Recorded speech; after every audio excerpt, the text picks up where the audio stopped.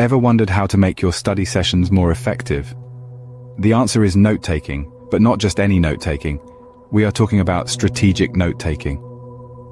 Imagine you're a detective and your study material is the crime scene.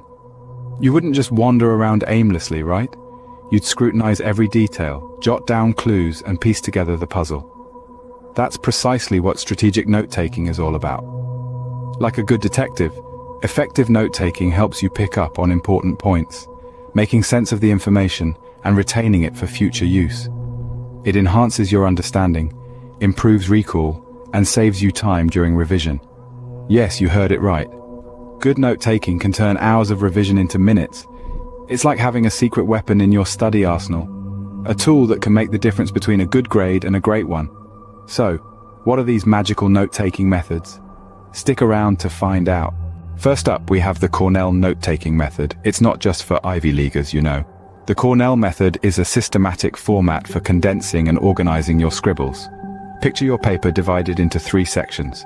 At the top, you have the cues section. This is where you'll jot down questions or keywords after the lecture, serving as a quick reference for future study sessions. The main body of the page is the notes section, where you'll write your notes during the lecture. Here, you unleash the power of your pen, capturing the essence of the lecture in your own words.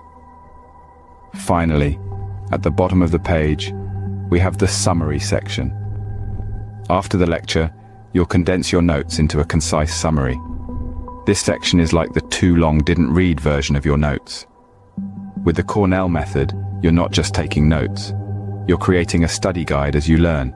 If the Cornell method seems a bit too structured for your taste, you might prefer the outline method. It's like creating a roadmap of your thoughts, a hierarchical structure that neatly arranges your main topics, subtopics, and supporting details. You start with a broad concept at the top, and then you branch out, adding layers of detail as you delve deeper into the topic. Imagine you're studying the human body. Your main topic could be the circulatory system. Underneath this, you'd have subtopics like the heart, blood vessels, blood flow. Within these subtopics, you can add more details.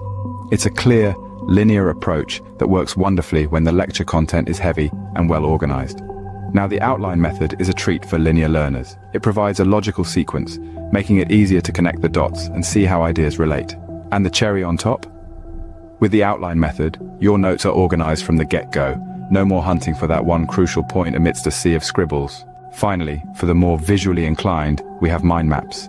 Now, these aren't your regular maps that lead you to a treasure chest or a secret hideout, but they definitely lead you to a treasure trove of knowledge.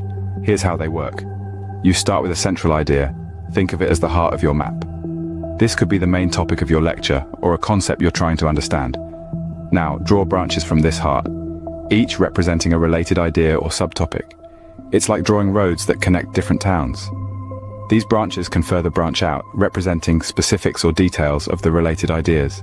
Now imagine each branch as a path leading to a specific destination. The beauty of mind maps is their flexibility. They can grow and evolve as your understanding of the topic expands.